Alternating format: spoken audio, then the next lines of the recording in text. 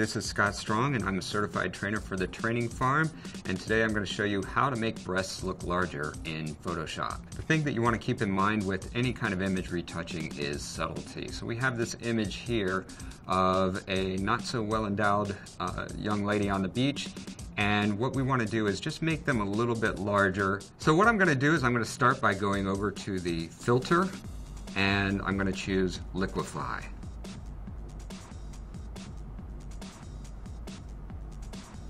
Right now we have on the image a mesh that has been imposed upon that. The mesh size is large, and if I zoom in a little closer, I'm hitting Command plus on my keyboard or Control plus on a Windows machine.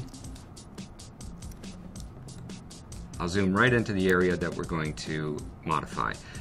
I'll start by masking off the areas that I don't want to change. So I don't want her rib cage to get pulled out as I change the breast size. So I'm going to paint over the rib cage area.